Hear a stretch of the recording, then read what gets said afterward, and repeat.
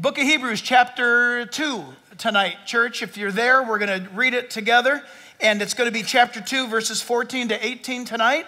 And the title of the message is going to be, Is Your Life Prophetic? What does that mean? Is your life prophetic? You say, I'm a prophet. No, that's not what I'm talking about. We're not interested in what you're saying about that. What we are interested in is the fact that, and there's a little bit of sarcasm with this title, Is Your Life Prophetic? That question is put forth to get you to think, to conclude, and to discover that the answer is, yes, it is. Your life is prophetic, meaning, as we'll see tonight in our study, that your life is not comprised of everything that you've achieved or who you are to this moment, but there's a future that lies ahead. In fact, everything that's gone on in your life thus far has only been preparatory for your future. And if you're an atheist, you're preparing for your future. Your life is prophetic if you're an atheist. It's true. Your life is prophetic if you're a believer. That is true.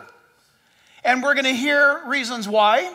And I pray tonight that for many of you, which is a lot in this church, that have had a Catholic upbringing, that from this moment on, there's a great blessing that comes to you from the Word of God, of hope, of excitement, because from here on out, you're going to be hearing a lot about the main purpose of the book of Hebrews, and that is Jesus Christ is the one and only priest that you need in life. Amen. And that's good news. That's good news. Hebrews chapter 2, I'll begin reading in verse 14. If you'll pick up in the odd-numbered verses, verse 15 for you, and we begin here.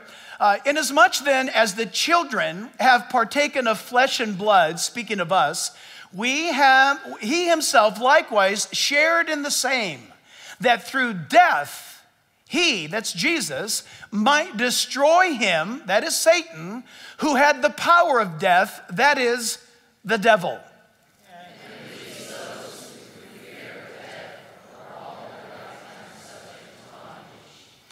Verse 16, for indeed he does not, it should say not, he does not give aid to angels, but he does give aid to the seed of Abraham. Therefore, in all things he has to be made like his brother, that he might be merciful and faithful high priest in things pertaining to God, to make propitiation for the sins of the people. That's an amazing verse.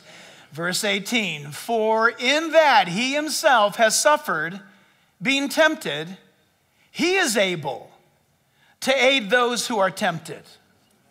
That's us. Amen. Father, speak to us, we pray in Jesus' name. And all God's people again said, Amen. Amen. You may be seated.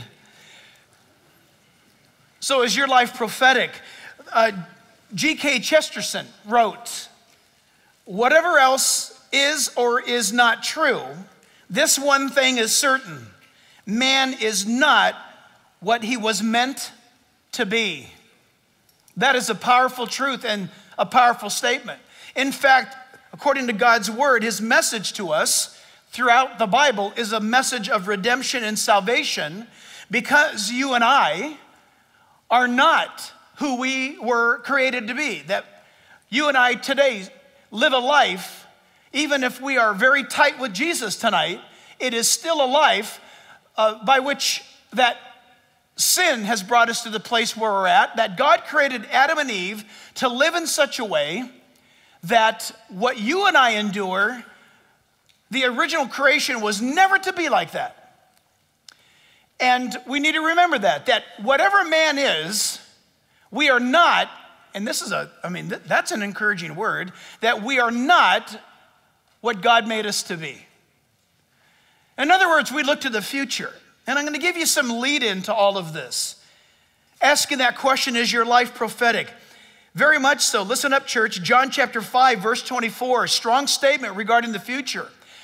Most assuredly, Jesus says, I say to you that he who hears my word and believes in him who sent me has everlasting life. That's a prophetic statement. And shall not come into judgment, but has passed from death into life. That's a prophetic statement. Verse 25, most assuredly, Jesus said, I say to you, the hour is coming and now is when the dead will hear the voice of the Son of God, and those who hear will live. Amen. That's a prophetic statement. Amen. Verse 26, for as the Father has life in himself, so he has granted the Son to have life in himself. Verse 27, and has given him authority to execute judgment also, because he is the Son of Man. That means Jesus is the preeminent man. With all due respect, let me put it to you this way. Jesus being the Son of Man, he picks up where Adam dropped the ball. Amen. When it says Jesus is the Son of Man. He's the representative of perfect mankind. He is our prototype, is a word that you could use. Verse 28, do not marvel at this, for the hour is coming in which all who are in the graves will hear his voice and come forth. Listen, those who have done good to the resurrection of life, and to those who have done evil to the resurrection of condemnation. Isn't that powerful? Next portion of scripture is found in the book of Daniel, Daniel chapter 12. Daniel 12:1 says, at that time, this is futuristic, this is prophetic. What we're about to read has not yet happened. It's going to happen. At that time, it's during the tribulation period, Michael, that's the archangel, shall stand up, the great prince who stands over a watch over the sons of your people, that is Israel. And there shall be a time of trouble such as never was since there was a nation, even to that time. And at that time, your people shall be delivered. This is the word to Daniel. He's very old now. He's near the end of his life. And this word is being spoken to him. Everyone who is found written in the book. Wow. Yeah, the book of life. By the way, side note, if you don't get your name written in the Lamb's book of life, your name gets blotted out of the book of life. To keep your name written in the book of life, you've got to get it written in the Lamb's book of life. The books are open and the names are looked for. And when a name is blotted out from among the living, it's blotted out because that name is not found in the Lamb's book of life. So to get to heaven, your name's got to be in the book of life. And Daniel's hearing about it here now. Well, how do I make sure my name is in the book of life? Good, you should ask that question. Every single one of us should ask that question. And the answer is, make sure that it's in the Lamb's book of life. What does that mean? To keep it in God's book, make sure that you put it in the book of the Lamb. That is Jesus, the Lamb of God. How does that happen? By accepting Christ. That's how you keep your name in the book of life. Does that make sense? Did I confuse you? Everybody needs to know that. You don't want to find that out later, for sure. Verse 2, and many of those who sleep, or those who have died, in the dust of the earth shall awake, some to everlasting life, some to shame and everlasting contempt. Notice both those passages, Old and New Testament, say the exact same thing. There's going to be a resurrection of all those who have lived, some to damnation and some to eternal life. Those who have done good, those who have done bad. Say, what is good and what is bad? Very simple. It's not based upon works. The good and the bad is based upon who's your priest, who's your salvation, who's your Messiah. That's what determines you to be good. Good is reserved for God. God imparts the label, the title, the banner, as it was over you, as good. The Bible says there's only one good, and that is God. But by faith in Christ, you are then recorded as being righteous. That's an amazing thing. God declares that. And this ought to get our attention. In the book of Hebrews, chapter 9, verse 27 and 28, listen to this. Listen carefully, my friends. And as it is appointed for men, that is mankind, to die once. You're only going to die once. Okay? So that throws out reincarnation. There's no reincarnation in the Bible. That's a pagan belief. The Bible says you die once. But after this, the judgment.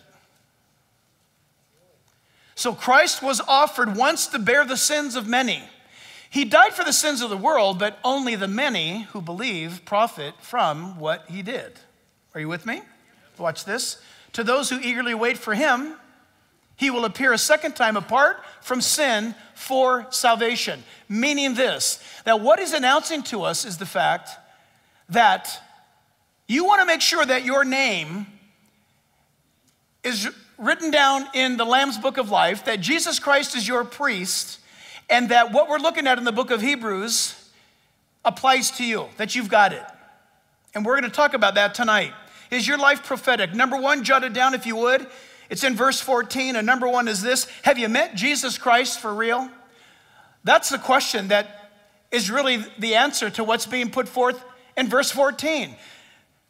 He says there in chapter 2, verse 14, inasmuch then as the children have partaken of flesh and blood, stop right there. The author of the book is talking about the children of God who have become children of God by faith in the Lord Jesus Christ. Now watch what he says, and this is very comforting to us. He announces that the children that we're talking about have partaken of flesh and blood. Raise your hand, everybody. Just raise your hand. I don't care which hand it is. Okay, that means you. You and I, he's announcing, the Bible is, and you know this, that you and I have partaken of this life called flesh and blood. This is where you and I live. You say, well, obviously, this is ridiculous. Wait a minute, we're going somewhere. Because it's one thing to understand that you and I live in this world, and you know what? What's the old saying? You know, eat, drink, and be merry, for tomorrow we die. He who dies with the most toys wins. Look out for number one. If that is your worldview, then you have partaken of flesh and blood, and that's all you live for. You have a self-centered, egotistical, hedonistic life, and it's all about pleasure. And that you're going to grab all the fun you can. And so that's you. And I hope that's not you, but I'm just saying that's you. And versus understanding that the children, notice this, the announcement is, whoever we're speaking of, they are children. We know from the context that they're the children of God. I trust that's you. But the children of God have partaken of flesh and blood. Why is that important? Because we're going to learn in a moment that the reason why Jesus Christ stands out and far away from all others, be it a priest, be it an evangelist, be it Billy Graham, be it the Pope, be it whoever, it doesn't matter who it is. Who's the guy running around? He says he's God. Dalai Lama. He's a God on earth, according to him. No, listen. The children of God have partaken of flesh and blood, and we're going to learn that Jesus Christ, our salvation, what makes him so unique for us in the book of Hebrews and in life is the fact that he didn't come in any other fashion but that of a human.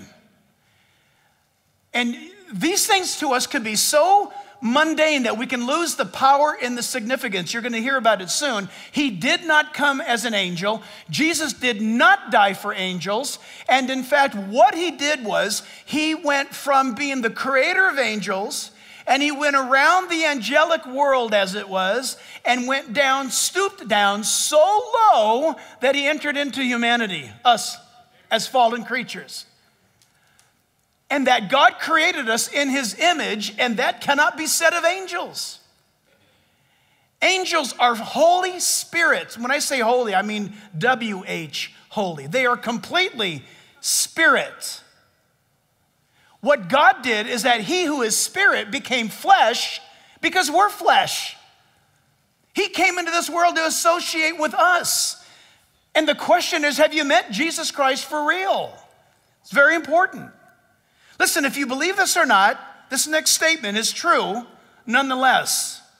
And it's this, that your future, prophetically speaking, is bound up in something or in someone at this very moment. That's a fact. You think about that for a moment. If it's Christ, then it's Jesus. If you're a Christian, then you're a follower of his. If you're an atheist, then it's you. You're the captain of your own ship. But whatever you believe and hold to, it's prophetic. In other words, it's got a destination to it. So be careful what it is that you believe. You see the word right here, inasmuch? That word means because or since. Since these things, since the children have been partakers of flesh and blood, that is a comforting declaration because it means there and it implies that God did not leave us alone to be lost forever. Aren't you glad about that? It's amazing. And so the word partaken or to partake of is this word that means to us here that we would be ones that contribute in this humanity of ours, that you and I as humans in procreation, we have children, and God is going to be telling us that he has children too.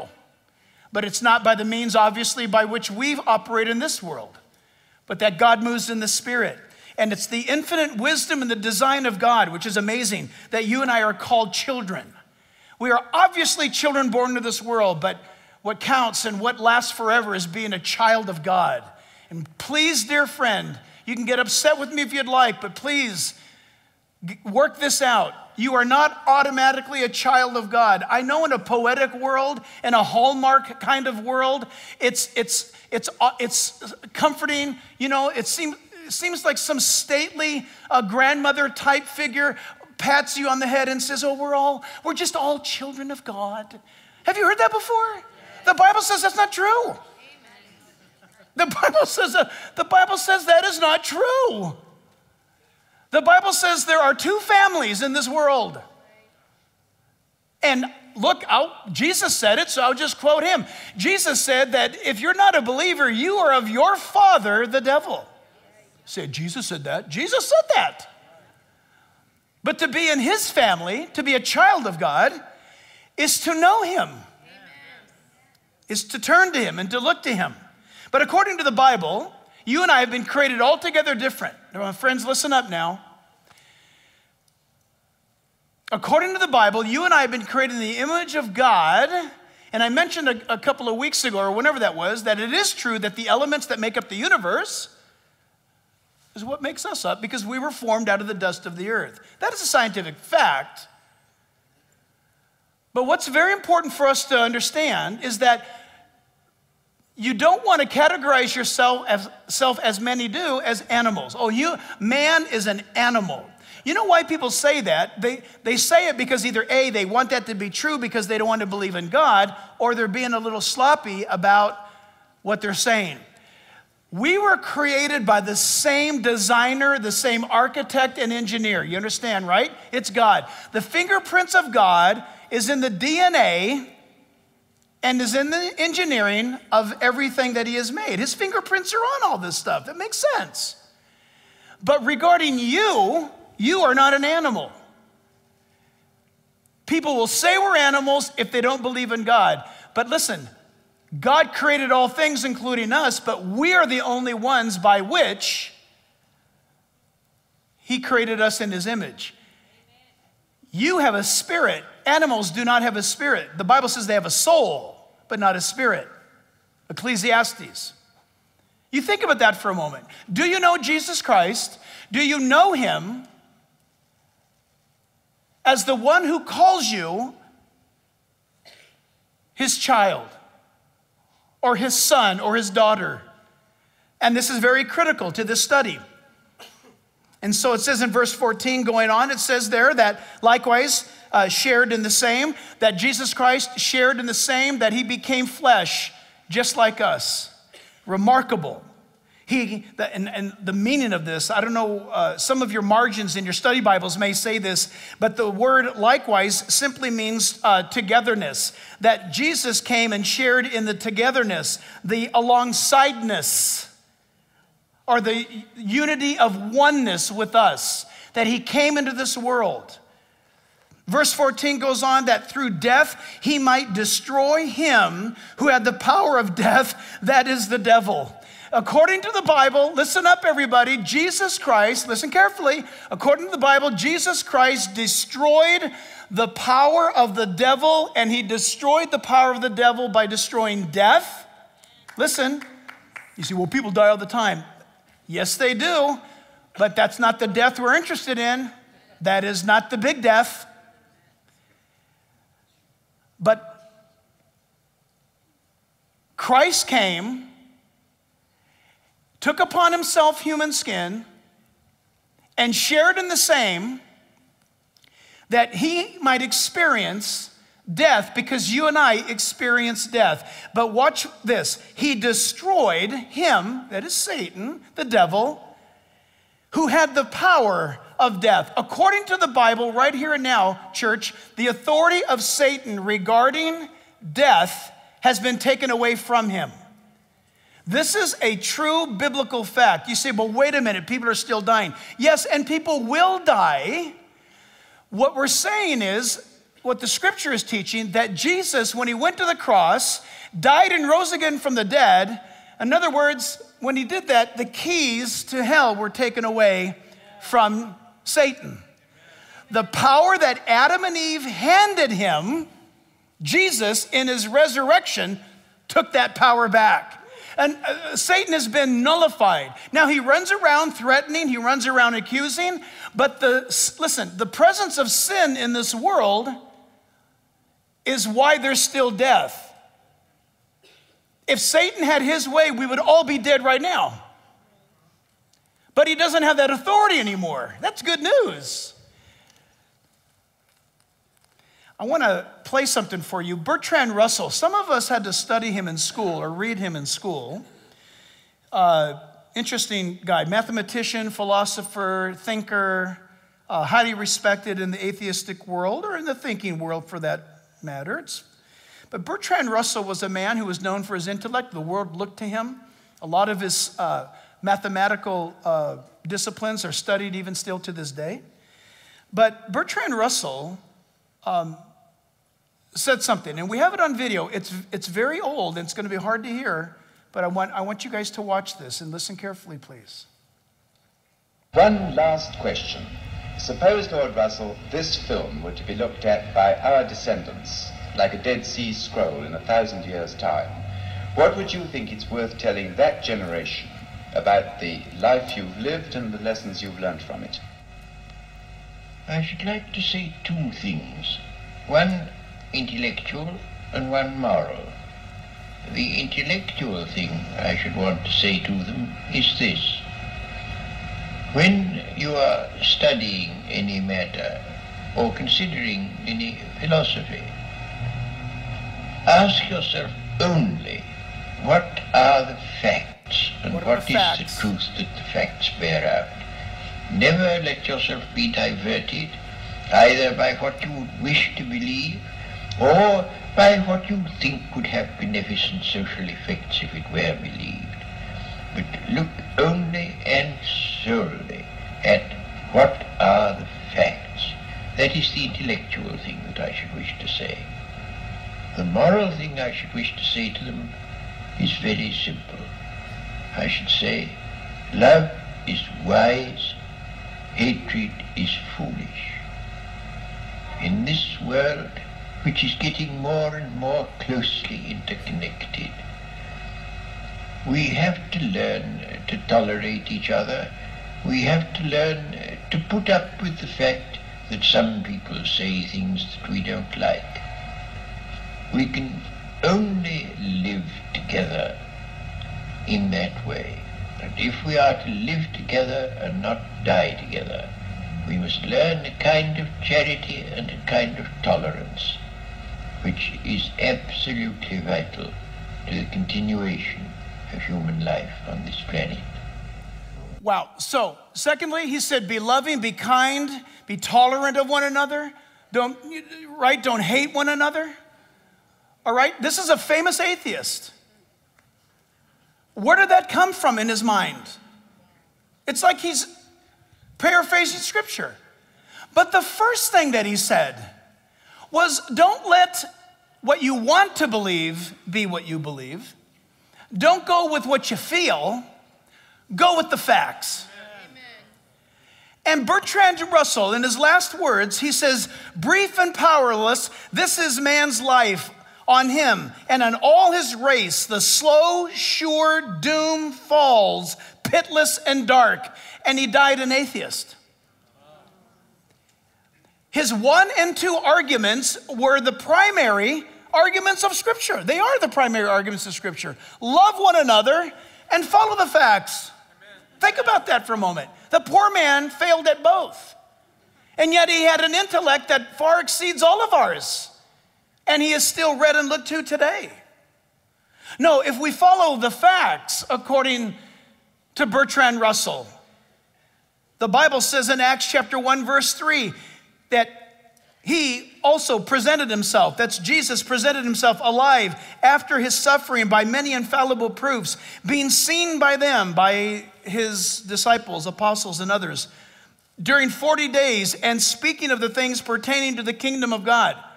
The Bible says that he was revealing himself by many infallible proofs. The Bible says of itself that Jesus showed up after his death and resurrection, and you could prove it. That's quite a statement, church, right there. Do you believe that or do you not believe that? You need to make a decision on that. Meeting Jesus Christ matters because the Bible announces to us that it is our God, it is our Christ who came into this world and took upon himself our humanity, that he might associate with us because we are the ones that suffer through death and pain and sorrow, and that he did that. And that the very threat that terrifies us constantly apart from Christ is this thing about death. And according to the Bible, Jesus Christ took the authority and the power away from Satan regarding death. Church, that's an amazing statement. Because the Bible makes this very, very clear. That Christ disabled the powers of darkness. There is no pope, there is no priest, there is no pastor or an evangelist that can offer that. We go directly to him. We cry out to him. We speak to him because he's the one that paid the price. He's the one that has invited us to come directly to him. He's the only one that can relate to where you and I are at exactly now in our pain and our sorrow and in our suffering. Amen. It's Jesus.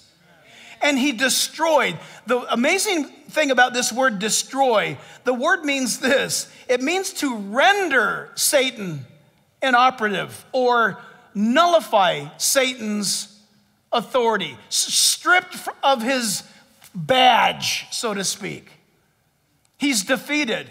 When Christ rose again from the dead, somehow in some way there was this massive earthquake in the kingdom of hell and darkness, and Satan's powers were greatly diminished. But to think of the fact that death has been broken. Now, if you're fixated on just physical death, you need some enlightenment. Because as we mentioned in one of our New Year's Eve or New Year's Day service, whatever it was, death, in many respects, is only related to this body. This body dies, but you live on. Amen. When we read Daniel a moment ago, or John's Gospel, you live on after your body dies. And you're conscious, and you're aware.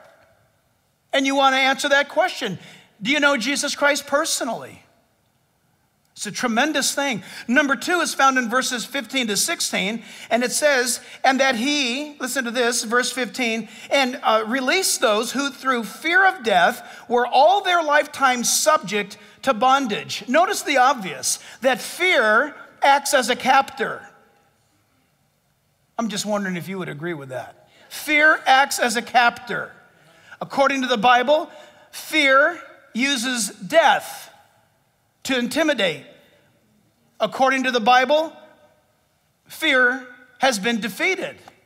So wait a minute, we got a problem, Pastor Jack. Fear has been defeated? Yes, because if Christ Jesus yanked the keys of hell and death from Satan and broke the grave, and that when people die now as believers, they immediately open their eyes in the presence of God in life, but those who don't immediately open their eyes up in a Christless eternity.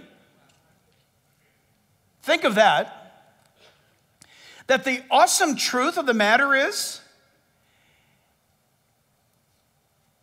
after being, 2,000 years old, God's word announces to us that man is prone to the fear of death. Look what it says right there in verse 15. If that's not a verse for our age, I don't know what is. Fear. Dr. Warren Wiersbe writes, Satan, listen to this. In fact, he said this in 1988. Listen to this. Satan uses the fear of death as a terrible weapon to gain control over the lives of people. His kingdom is one of darkness and of death and is empowered by fear. And the world is swept up right now in fear. Do you see it? Do you hear it? The Bible says Jesus came and broke the power of Satan, and it was Satan who, through all of these millennia, used the fear of death to manipulate man. The things that, in fact, Satan said it, didn't he? Skin for skin, a man will do anything to save his own skin. Satan said that in the book of Job. Fear. Has fear influenced your life? Has fear caused you to make decisions that you shouldn't have made? What has fear done in your life? How has fear controlled you? As the Christian and the believer that we are in this day and age, we are to slow down, we are to pause. Everybody runs to this thing or that, the latest thing. The world is operating in fear all around the world. People are panicking, and when people panic, they get hurt all the more. I'm not up on exactly what happened, but there's some famous tennis player that has now been imprisoned in Australia because of the nation is terrified of him because he came there to play some famous world championship match, and he's not been vaccinated, so they put him in jail. They don't know what to do with him. So I don't know if that's been changed. I've not been following that story. What causes people to do this? And decisions that are being made. Listen, I don't want to get into conspiracies and I don't want to get into agendas. I want to get into stupid. That's what I want to talk about. Stupid right now. Listen, fear causes people to make stupid decisions. It's fear. Why are you doing this? It's what we've been told to do. But based on what? It's what we've been told to do. Have you stopped to think about what you're doing? Just tonight, before I came here tonight, from the ad council, in other words, paid for by you and I paid for an advertisement that sweeps this nation, that now you can take your 5-year-old down to wherever it is and get them vaccinated, even though your kid is safe, unvaccinated. Why would they say such a thing? And on top of it, that they filed for and got clearance from the U.S. government that no pharmaceutical firm can be sued for any reason after you take the vaccine. Did you know you can't sue them? Why? Why? Fear. Why do people respond to this? And so listen, I wrote this to myself. COVID is not what people are scared of. Yes, that's true. COVID is not what people are scared of. You know what people are scared of? They're scared of dying.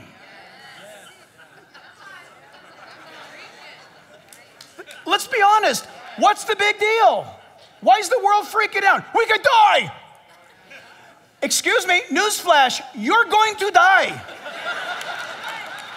It's going to happen.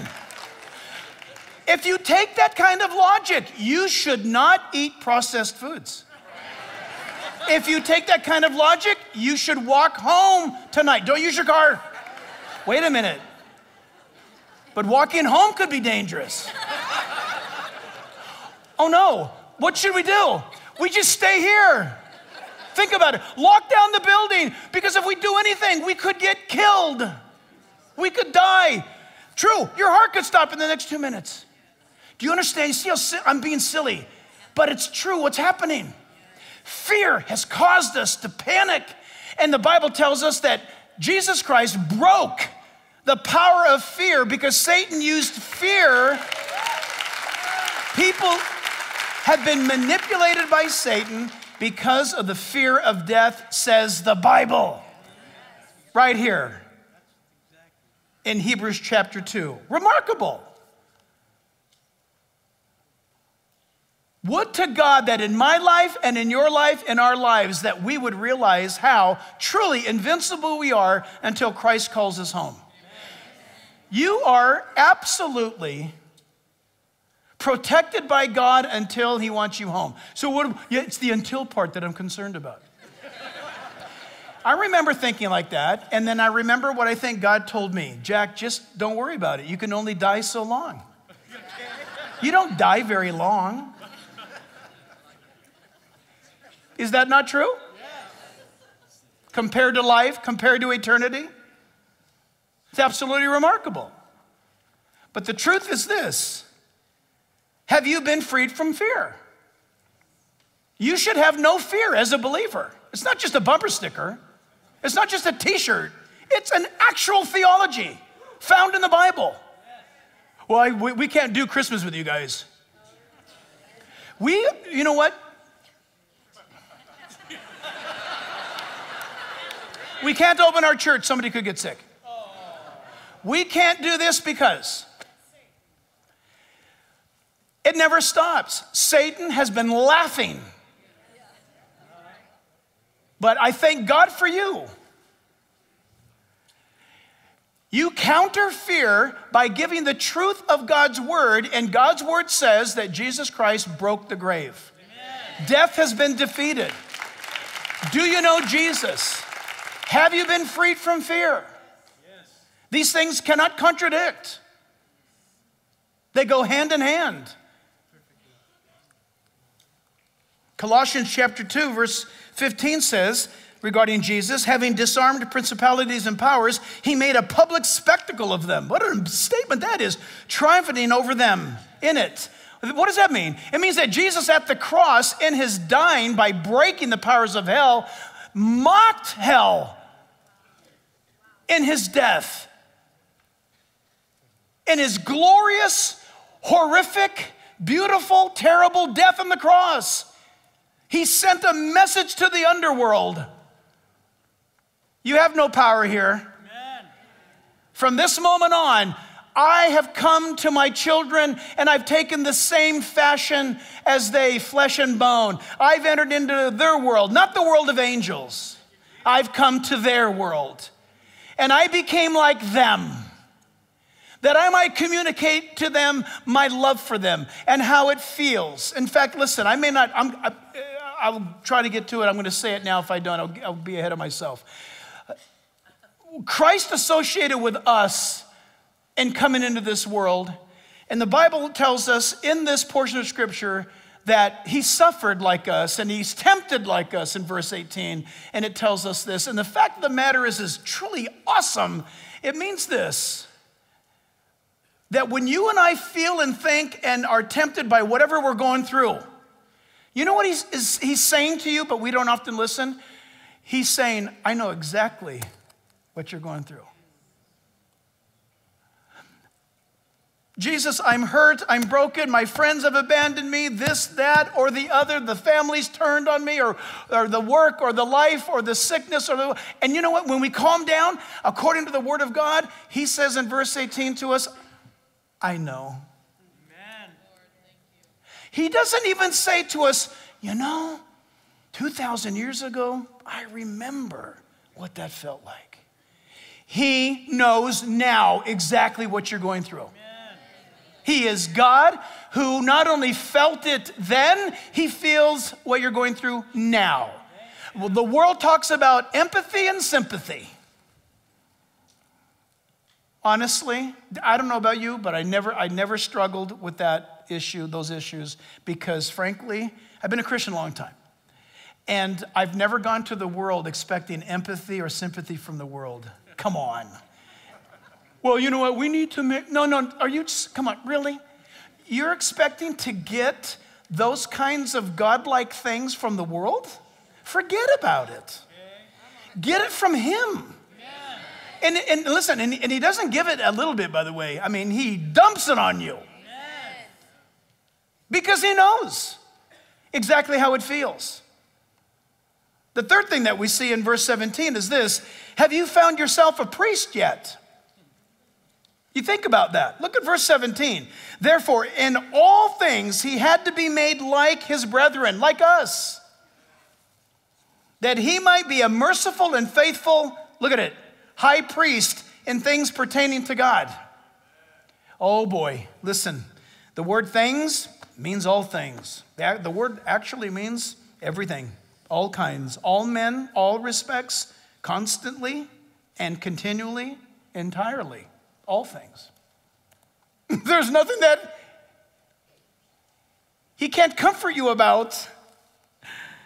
And then the word here, made, he was made. What does that mean? It means that he came into skin like us that he might feel. And this is amazing. It's all without sin, though. Jesus didn't have a sin nature, yet he was tempted. There were real temptations, but without a sin nature.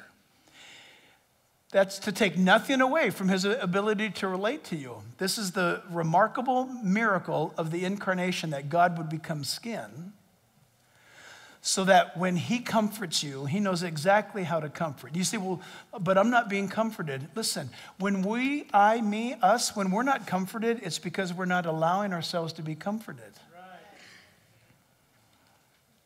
If a little kid stubs his toe and he runs around the room screaming and crying and thinking that the world's coming to an end, he's not going to be comforted. In fact, his little heart rate's going to go up more, and he's going to get blood all over the carpet. What you want to do is pick him up and hold him until he basically surrenders. And then the calm begins to pass from you to him. God does that with us. But God, I know. But this hurts, God. I know. I know. And he helps you in the moment, in the now. You don't have to go to a priest. You don't have to call a priest. You know when I say priest, I'm not picking on priest. I'm putting myself in there too, or for that matter, anybody else. According to the Bible, you've got one high priest.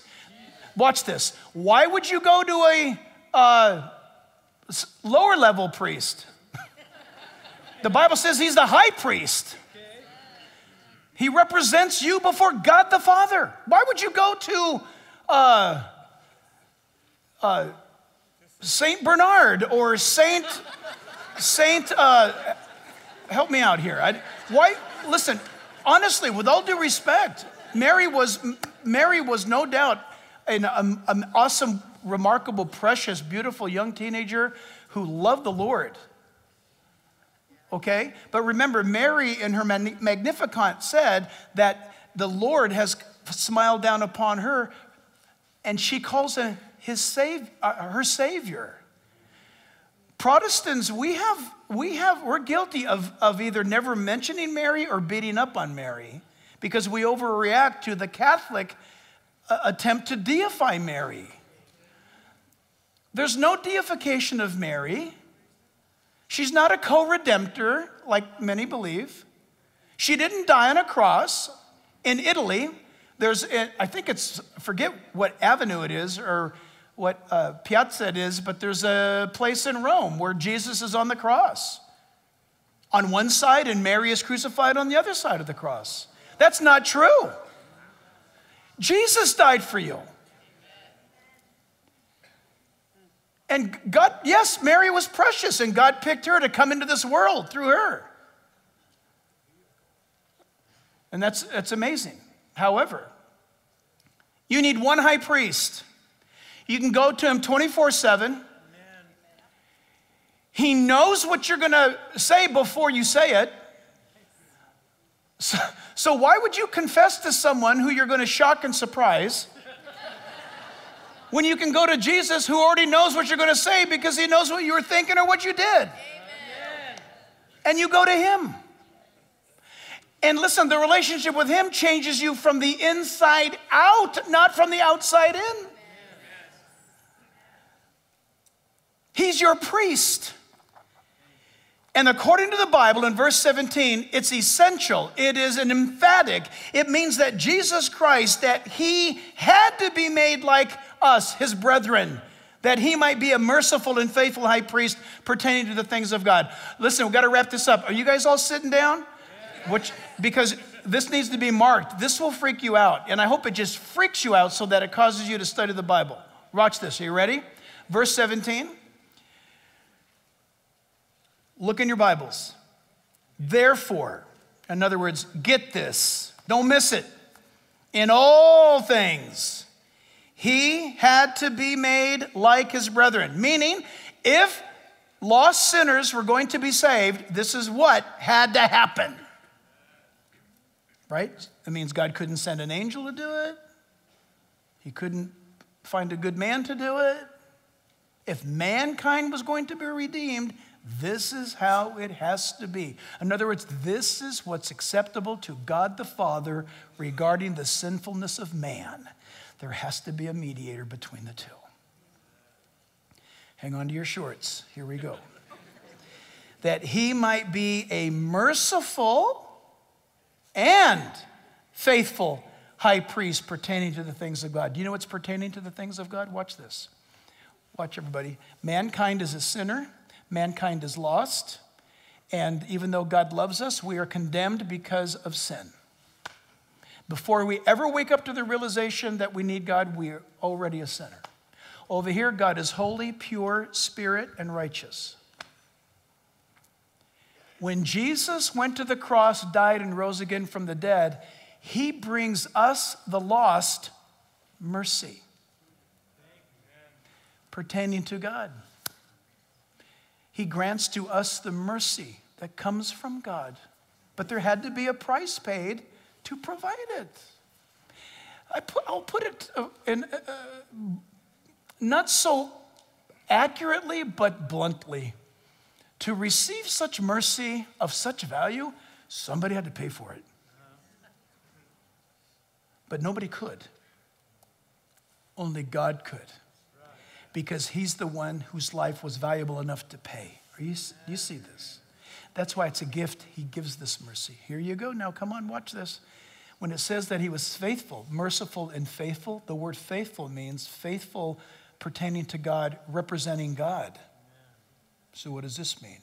It means Jesus never failed to perform the will of the Father. Okay, so here it is.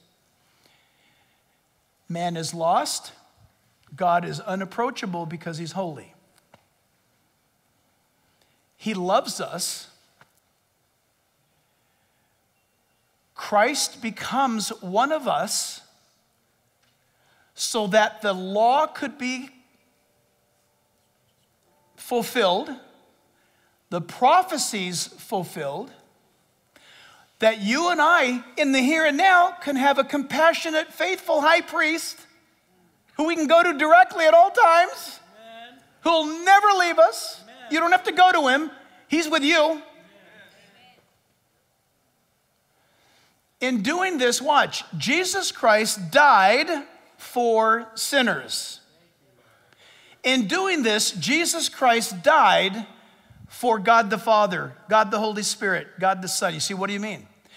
On this side, Jesus died for lost, sinful man. He paid the price. On this side, Jesus Christ died to fulfill the Word of God.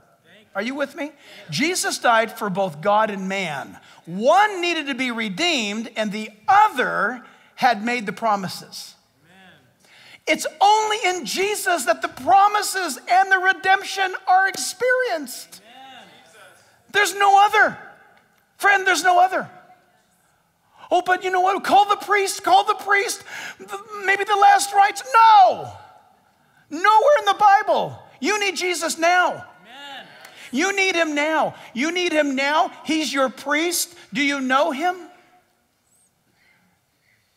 Oh, your life's prophetic, all right. All of us will live forever. Where will you live? We end here. Verse 17 and 18. Have you been comforted in these days? It says in verse 17 that he came to make propitiation for the sins of the people.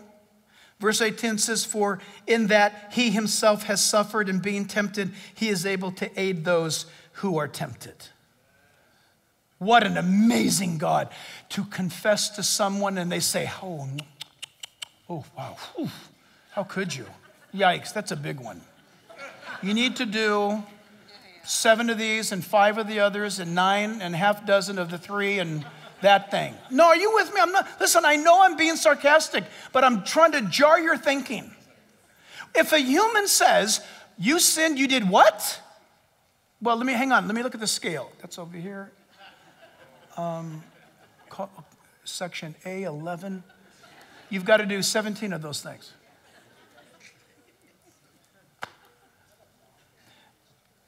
Versus you go to God and you say, Lord, the truth is, I did this, I said this, or I thought this. It was wrong. I'm ashamed, and I ask you to forgive me. The Bible says in 1 John 1:9 that if we confess to him our sins, he's faithful and just to forgive us of all sin and to cleanse us from all unrighteousness. Listen, he's faithful. So you don't confess to someone who themselves need to confess. That's what the book of Hebrews, don't worry, hey, there's a chapter coming, we'll get there, where it says, why talk to a priest who himself must offer his own offerings for his own sins that he has committed? Don't go to any earthly priest. Go directly to the high priest, Jesus Christ. And listen, the truth is, here we are in this brand new year, and I look back, and I can tell you over the last couple of years, Jesus and all of these dynamics and all of these things, I have never once not been comforted by him. Listen, with all the drama of the world and all the stuff listen, I don't know, you guys are here and I'm grateful for you, but not everybody's happy about us. And a lot of people don't like me, and some people have expressed to me what they would like to do to me if they see me. Listen, that doesn't rattle me. God's got that stuff. Listen, I'm dead serious. Listen, here's the deal. Here's the thing. Not once did he leave me uncomfortable. Not once did God leave me abandoned. Not once. We were never scared. You weren't scared. But the world out there is trying to pressure you. If you have a sore throat, oh no! Psst, got news for you. You've had a sore throat every year for all the years of your life. Right? What you want to do, take care of yourself. Wash your hands. Listen, certainly it's very, very clear that one of the messages that we need to take away is people just being smart, is that we need to eat better. We need to take care of our temples that God gave us. We need to lay off the potato chips and Pepsis. A lot of people have suffered because they were not healthy. So let's learn from that. But let's know this. God's word is true, and he will comfort us through everything. So the answer to the question, is your life prophetic? Oh, yes, it is. But where will you live it in eternity? Do you have a high priest? I have a high priest tonight. I'm not bragging or boasting, but I got one. He's amazing. And you can have him too. We will share him with you. But if you don't have him, you ain't got nothing. You have no safety net. You're walking on a line of silk over a fire.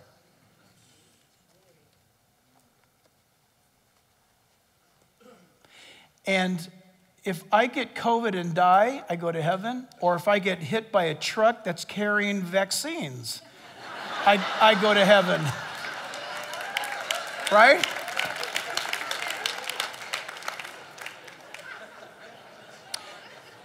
I know that was I don't know why I even thought that thought, but could you imagine?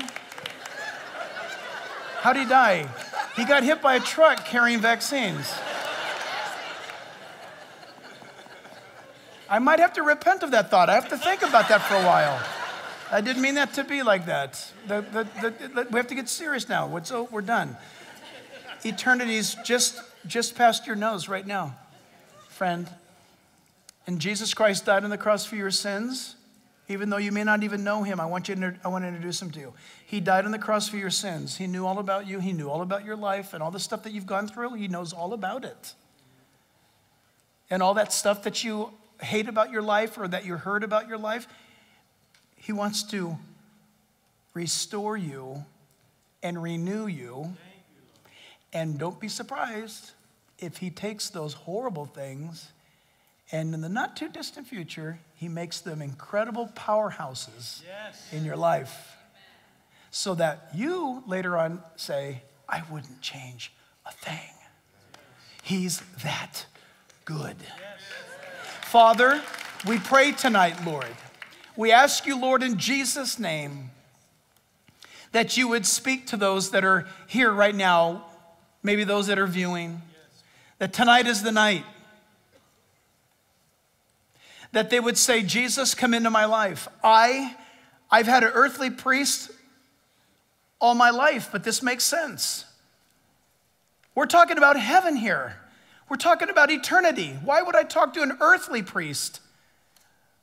I want to go to my heavenly priest. I want to go to the high priest, Jesus. And so tonight, my friend, whoever you may be, wherever you may be, would you say to him right now, Lord, forgive me of my sins? I believe you died for me and you rose again from the dead, and I want to become a follower of yours. I want you to take my life and use it for the reason why you gave me life. Cause my world, cause my life, if I'm 7 years old or 97 years old, whatever time is left for me in my life, Lord, will you take my life and use it to your glory? In whatever that means. But I come as a humbled, broken sinner, asking you to save me, to wash me clean of my sins. And you're asking him to write your name in his Lamb's Book of Life. My dear friend, if you're serious about that right now, God is hearing your heart. God is listening to you. And Christ moves in. And he's doing it now in some of your lives. And he's going to start magnifying himself more and more. You may not feel anything. You might feel something. It's irrelevant. God's word is true. Your need is real. And Christ is here. And he loves you. God loves you. And he wants to start having you live life now, finally, after all these years. It's time to live. Glory be to God.